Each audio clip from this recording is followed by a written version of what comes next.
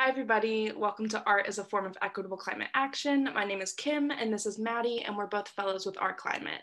We're excited to be here today to talk a little bit about what art activism is, how it can be utilized, and how equity plays a role in facilitating action. At the end of this presentation, we'll dive into our own experience with Art Climate, building a 30-foot manatee mosaic on the steps of the Florida Capitol, and then we'll close with some next steps. We hope that by the end of this presentation, you'll leave with a stronger understanding of how you can utilize art as a mechanism to spur action within your own communities. But before we get started, I'll pass it over to Maddie for a brief overview of our organization. Thanks, Kim. Art Climate is a national organization that works to mobilize and empower young people to educate the public and elected officials about science-based equitable climate policy solutions.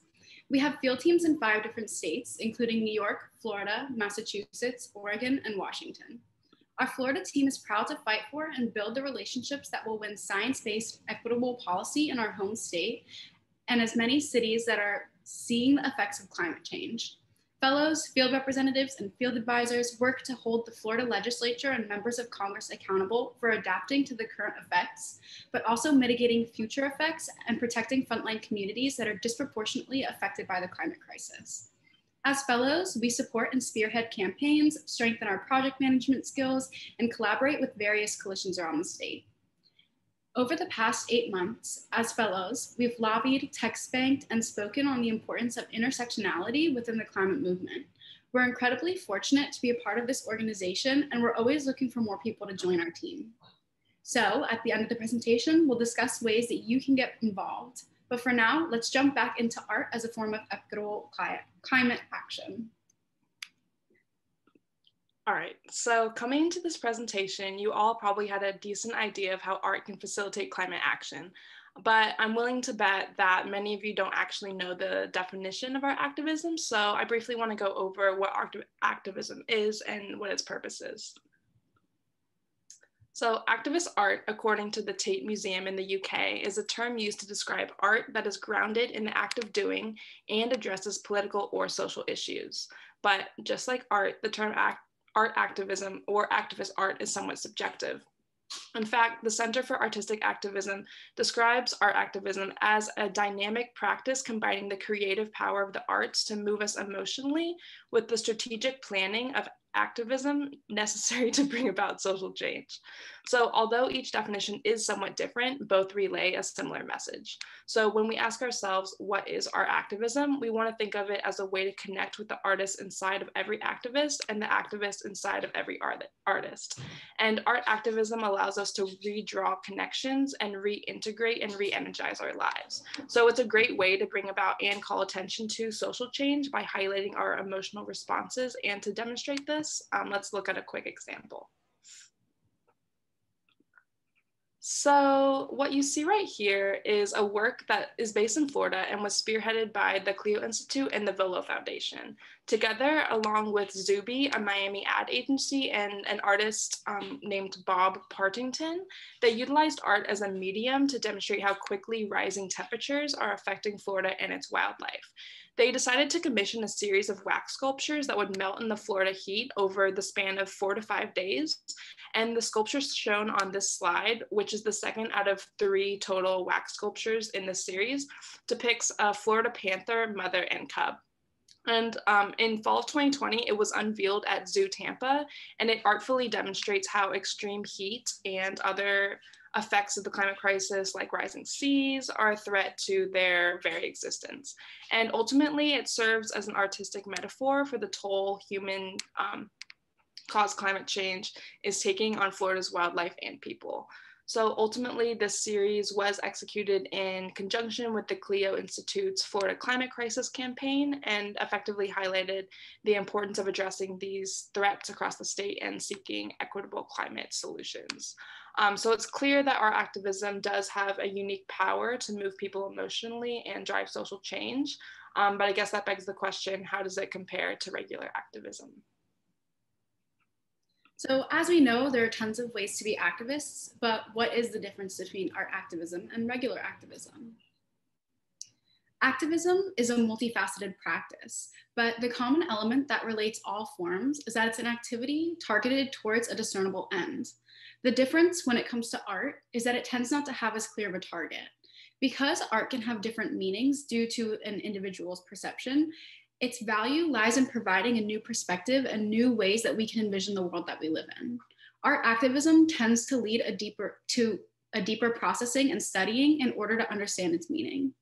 So within art activism, there's many different categories and mediums that you can participate in, but this is something we're going to touch on a bit later. Here's another take on the personal impact of art and art activism.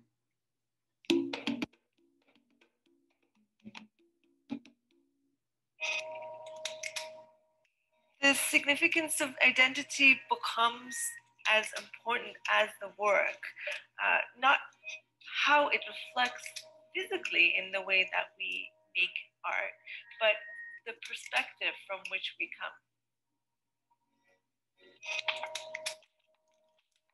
Hi, I'm Sanas Nazinani, and we're here today in my studio.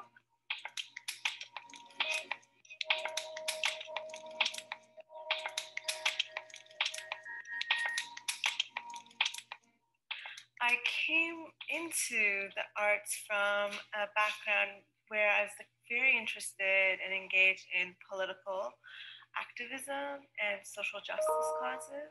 The work that I make takes images from, for example, the internet, online sources such as Google searches, Facebook, or news media sites that are really popular and deal with issues around war and conflict.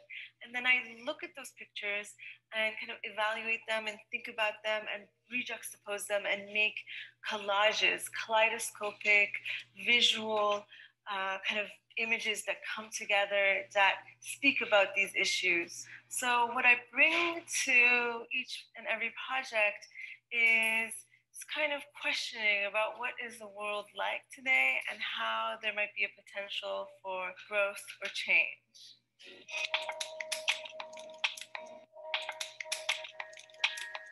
The project that we're working on here today is called Threshold, and it includes 12 wall panels, all mirrored, and a large 8x8 sculpture that's going to be in the center of the room, surrounded by the mirrored panels. The sculpture itself is going to have the same surface, and the holes are going to allow you to see through the piece while simultaneously you're being reflected on the piece. So the patterns that are used in the mirrors are all inspired from my own personal heritage. I was born in Iran and really inspired by the Islamic ornamentation that persists there. And the kind of centerpiece of the whole installation is going to be this 4 panels of video that'll be against the back wall. They're actually clips taken from 11 different Hollywood movies. Where I pulled the explosion parts and they kind of follow one another, one after another. And I was really interested in this kind of the power, the pull of the sublime and the darkness of this kind of destructive force that we as humans kind of might relate to. And I want to place it in the center of the space so that when you are walking through, you're seeing yourself reflected, but simultaneously seeing these shards and bits of the video as well.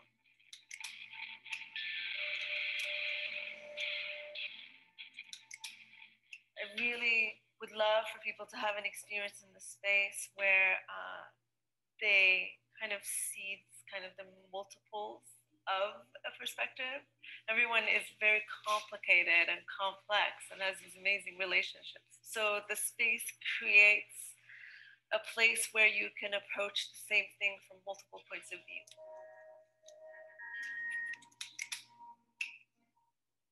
I like to use images in pop culture because it's what we face every day. We as humans are such visual creatures and we mediate through the world through image. And the way that we experience how life might be elsewhere, somewhere that we've never visited, perhaps what is the world like in Iran or in the Middle East? It's told to us through these narratives, through images. And so this is why I think that it's important to weave that back in to my work for me so that I can remind myself about how much is kind of constructed in this world.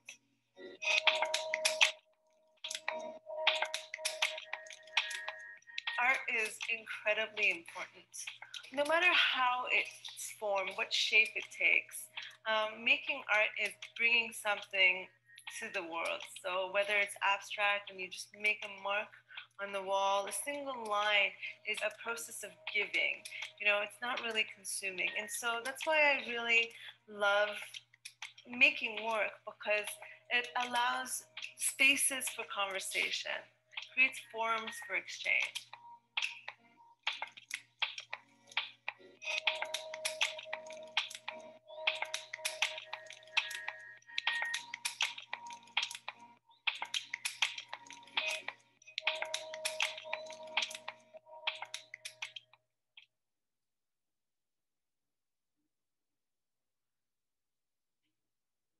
Okay.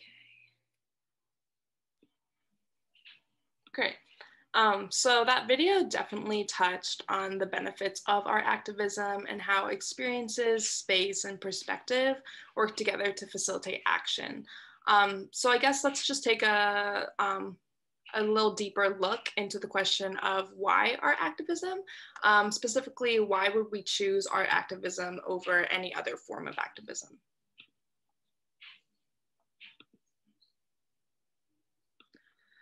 So to explain this, let's kind of just revisit its definition. According to the Center for Artistic Activism, art activism is a dynamic practice that combines the creative power of the arts to move others emotionally with the strategic planning of activism necessary to bring about social change. So essentially, beyond conventional forms of activism, art activism is a unique and accessible way to reach a diverse audience. Not only does it bridge the cultural gap between many communities, but it also evokes a shared sense of meaning and emotion that's really unparalleled by any form of conventional form of activism. And beyond this, artistic activism is surprising. Often it shows up in unlikely places, for example, like not a gallery, or takes on unfamiliar forms, like not a protest or march.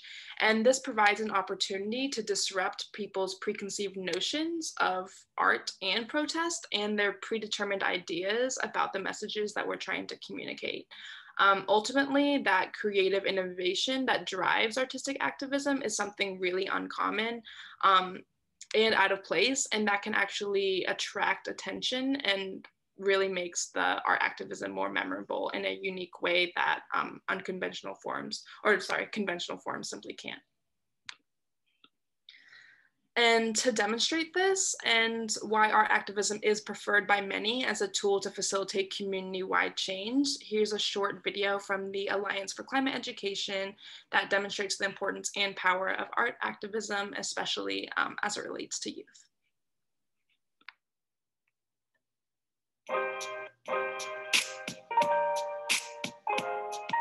My name is Yamila Salgado, and I'm from Milwaukee, Wisconsin.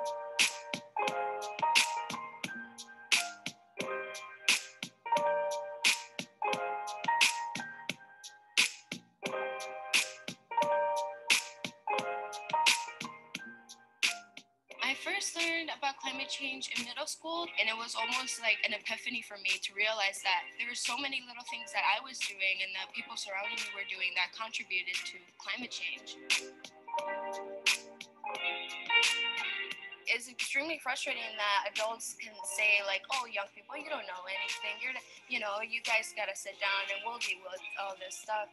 But really, we're the ones that want to make the change. We're the ones that are bringing attention to it and awareness to it. I've been using art and activism as a way to bring awareness towards climate change in my community. I've created many murals to which I can display things that have been going on specifically either in Milwaukee or in my community. That's something that I've been doing with climate change, is bringing the awareness through it with my art. And it's important for me to do that because a lot of people don't understand climate change in one way. They have to see it in many different ways. So I feel like I'm using art as a way to send that message. Art and activism is definitely an avenue for others. You don't have to be an artist to do activism art. You can definitely join clubs within your school or create your own club, really, and instill that passion that you want to do this in order to bring awareness towards it. Young people are going to be the ones to really see the damages that climate change is going to cause. The fact that we have this burden and all this weight on top of us, it makes it an even stronger impact for youth to be a part of it. You don't have to be a specific age to make a change. Age means nothing when it comes to change.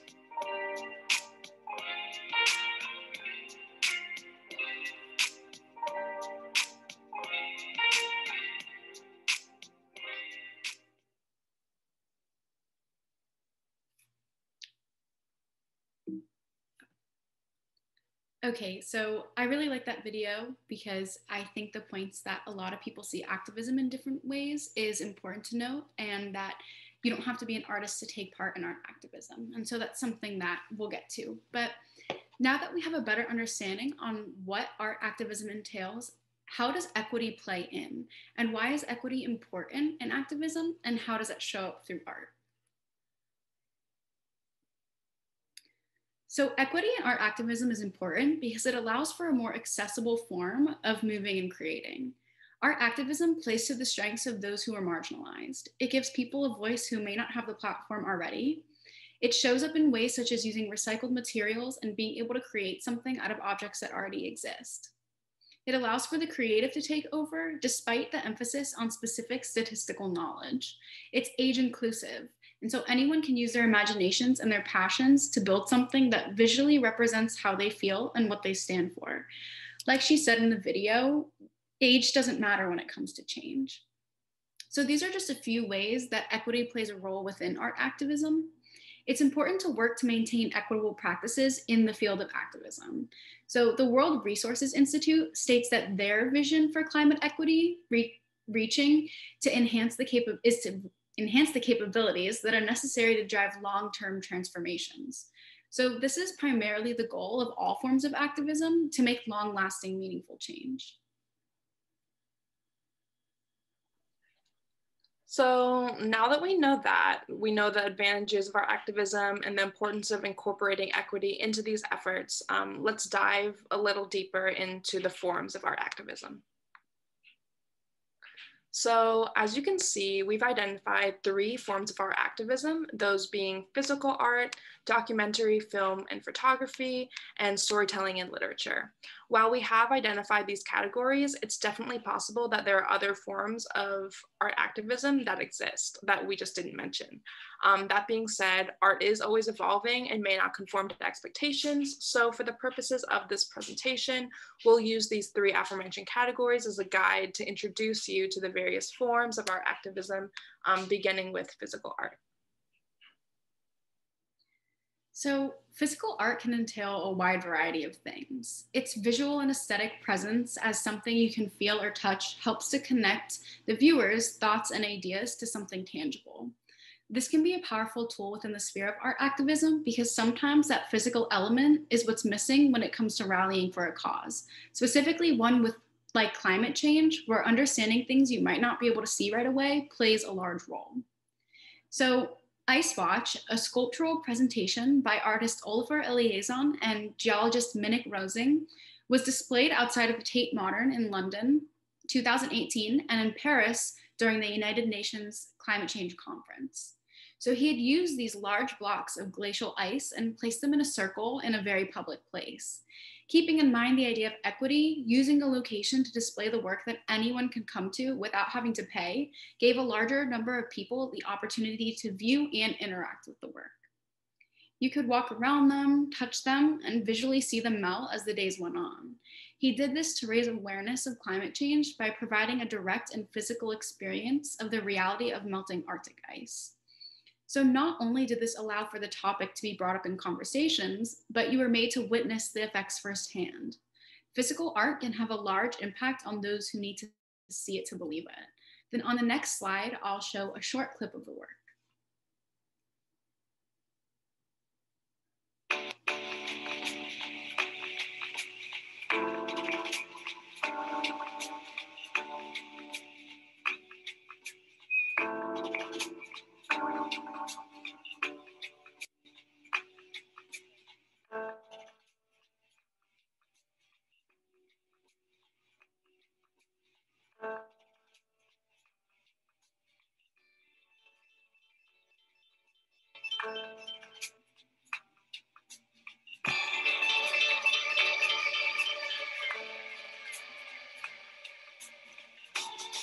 Today we're looking at this amazing ice from Greenland, and I think it's so beautiful, and I think one of the reasons why it's worth taking all the way from Greenland to Paris is that it shows us what they talked about at the COP21 is actually real.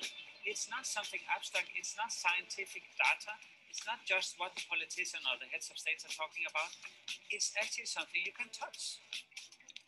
Nature can create beauty much greater than any piece of art. And this is what you see just around us here. Go and put your ear towards the ice, and you will hear that you can tell a story from ancient times. These icebergs fell as snow 10,000 years ago, and they still remember a time before humans had added carbon dioxide to the atmosphere. They added a time where you had a completely different world.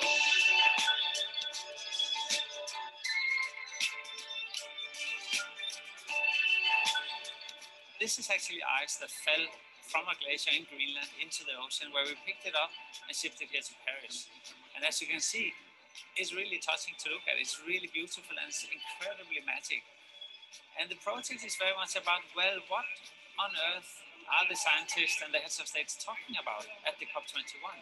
What does it look like? What does climate change actually physically feels like? And then they put their hand on it and said, oh, it's really cold. Interestingly, they kind of knew that ice is cold, but feeling the cold on your hand and knowing that ice is cold is actually two different things. So this project is really about connecting what we know with what we are.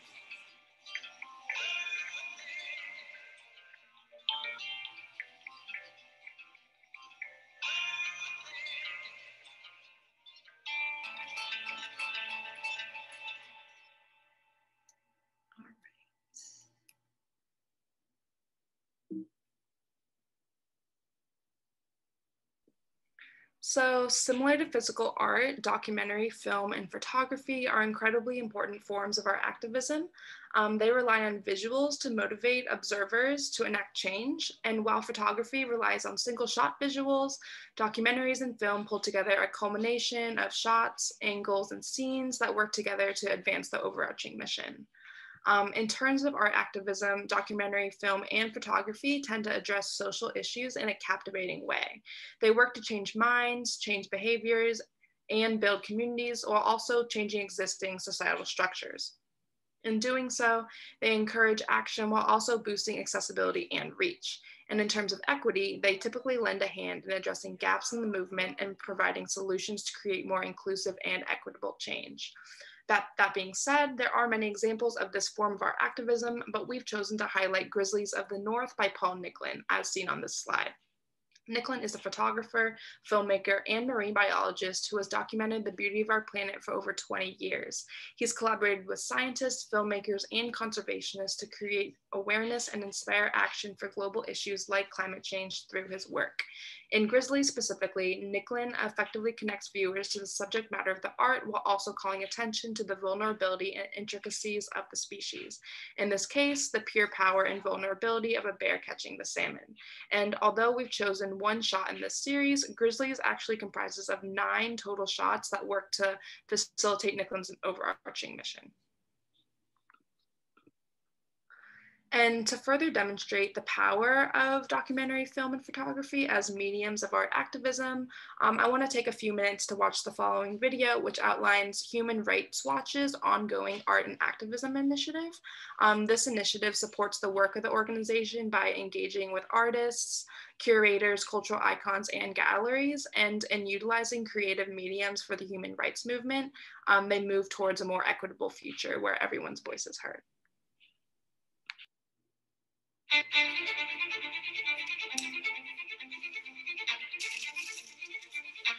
Art, because it illuminates imagination, it's a magic wand. It's a power. It's the things which emotionally get to you, which change you, and where photography really has an enormous effect. I was in the forest, after wildfire. I see this scar, and this is, of course, a symbol of what humankind are, what we are doing to the wilderness. I just felt in my whole body, I have to do something.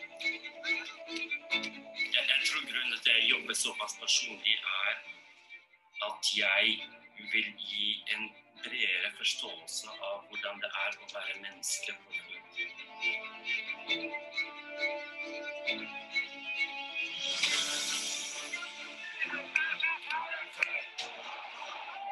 Art has always been changing the world.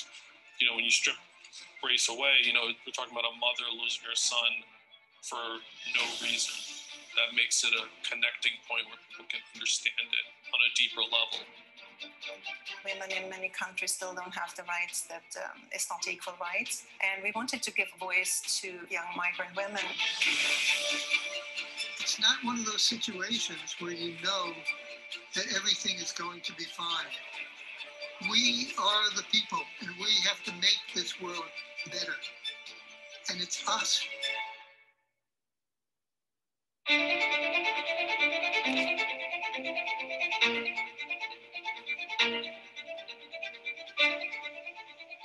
By being able to touch people, we can really, as artists, instigate that change, instigate that motivation to start to maybe find your own power.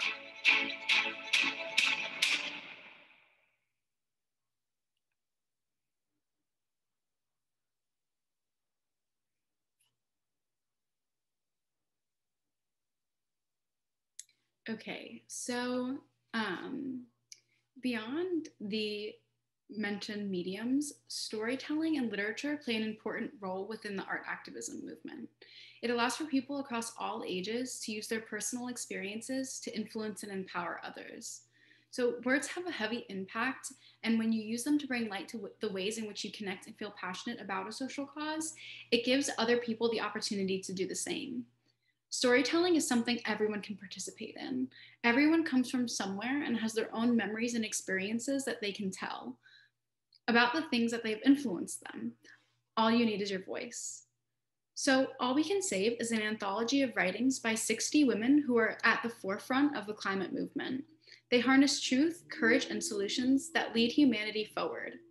Each section is comprised of different voices and stories, ranging from botany to poetry and so much more. It can be difficult to find exactly where you fit in within the climate movement, but this book of short essays allows for you to experience the ways in which 60 different women with completely different niches can come together to fight for a common cause. In conjunctions with the book, the All You Can Save project was created. Its purpose is to grow the feminist climate leadership across all genders and support those who are lighting the way to a just and livable future. So their goal is that by 2030, the women, which they emphasize is an open and expansive term that is trans inclusive, will hold the power to create transformational change and at the same time will experience deep joy in their work. They hope to do this through curating and collaboratively producing interdisciplinary events from seminars to poetry readings, working on creating and supporting gatherings to strengthen the relationships of women that are part of the movement, and mentoring sessions to foster intergenerational wisdom and experience.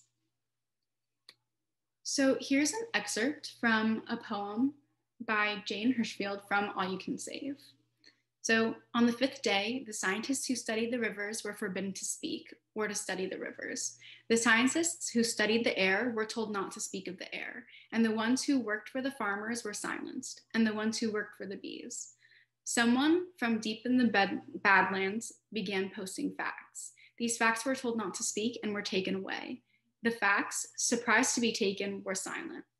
Now it was only the rivers that spoke of the rivers and only the wind that spoke of its bees, while the unpausing factual buds of the fruit trees continued to move towards their fruit. The silence spoke loudly of silence, and the rivers kept speaking of rivers, of boulders and air. In gravity, earless and tongueless, the untested rivers kept speaking. Bus drivers, self-stalkers, code writers, machinists, accountants, lab techs, and cellists kept speaking. They spoke the fifth day of silence. And so now I'm going to pass it on to Kim to introduce our next example. Thanks, Maddie. So based on all those examples, especially that poem, it's clear that there are many forms of our activism with various purposes, different methods of delivery, and diverse impacts. So now we'd like to talk a little bit more about our own experience with our activism and our climate. For years, our climate has worked to mobilize our youth to advocate for bold, equitable climate policy, and one way that we've done this is by spearheading statewide mosaic projects. As newly onboarded fellows, we knew that this was what we wanted to do, to pursue a project like this that generated community-wide momentum and impact. So that's exactly what our Florida team did, and we ended up basing ours off of this really great mosaic that they did in Massachusetts. So here's a short video that gives an overview of that Massachusetts mosaic.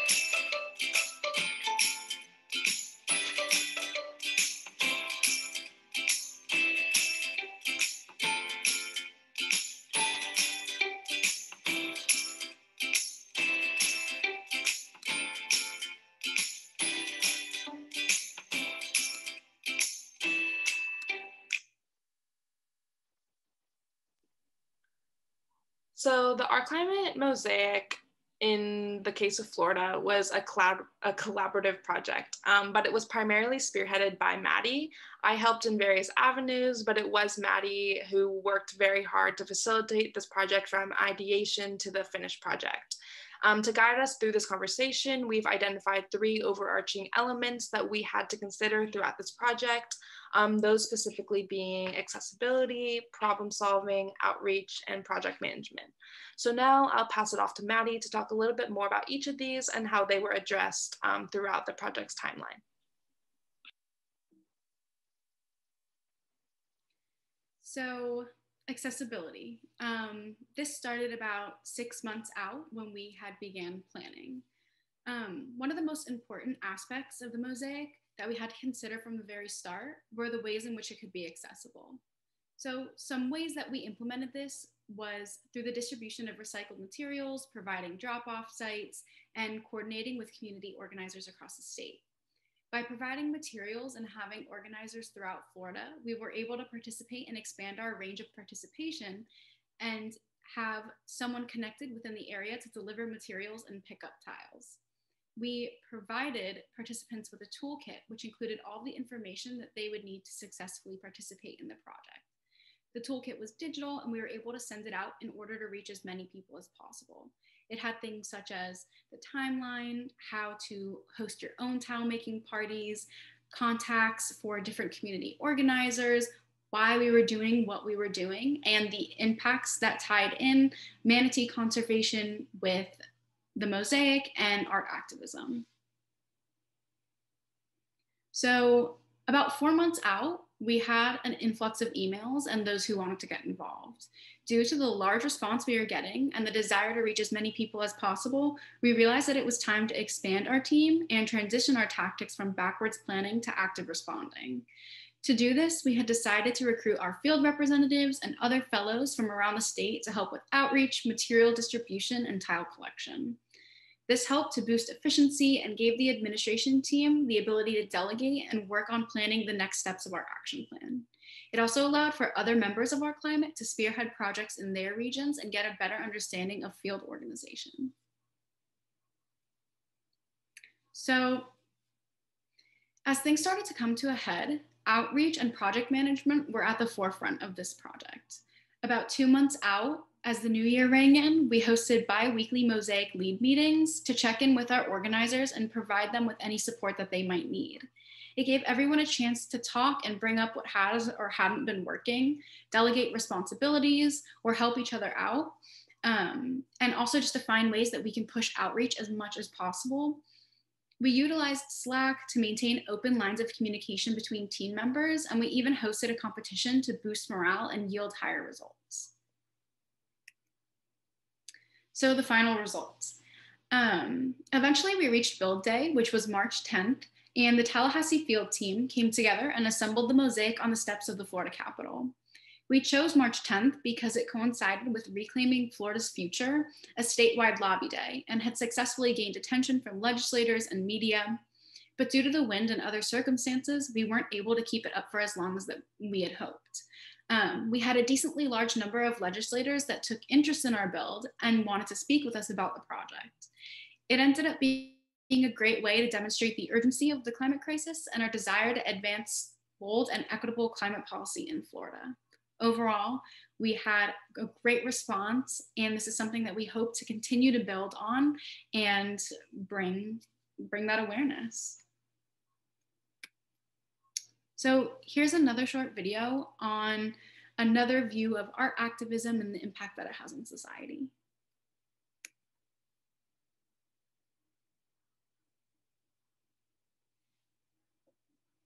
Hi, my name is Juliet, and I go to Osceola County School for the Arts.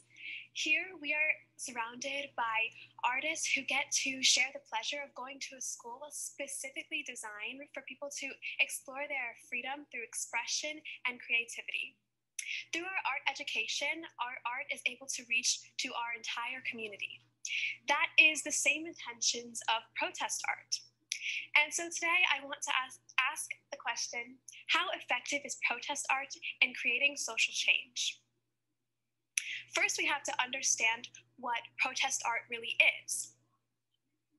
It is essentially art created with the intent to protest one part of society or the status quo, asking for reformation through forms of expression. Why does it matter? It is so important that we understand what protest art is, especially if we are artists and we want to use our art for activism. So we want to explore this question today and see exactly how and what we can do to make our protest art more effective so that it branches out and reaches more parts of society and creates the most maximum amount of change that is possible. First, we have to look at two different perspectives on this issue to fully understand and put them together to create a solution about how we can create the most effective protest art. The first perspective is that protest art does directly create change. And the second perspective is that change is created through direct action rather than protest art. We have to put these two perspectives together, like I said, so that we can come up with solutions so that protest artists can have the most effective art. The first argument in that first perspective that protest art does create change is that art influences emotion.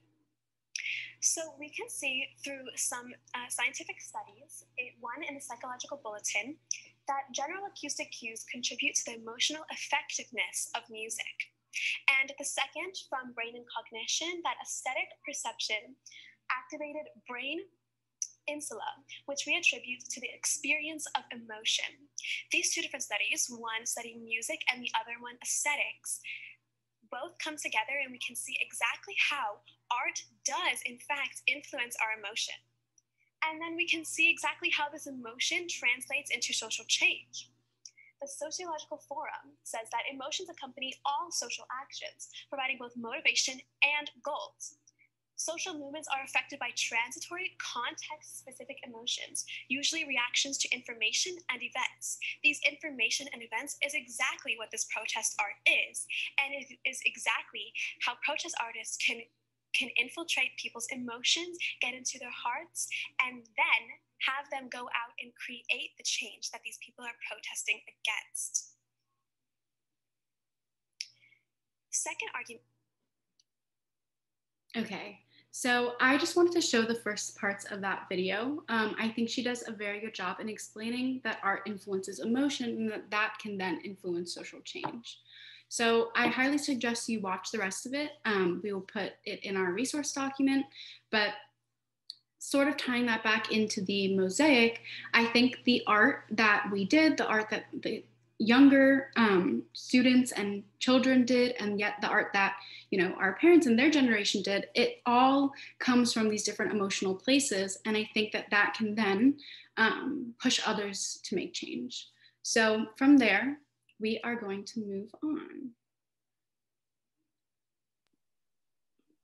So just like Maddie said, art activism is a great way to enact social change, and there are so many ways to participate in art activism.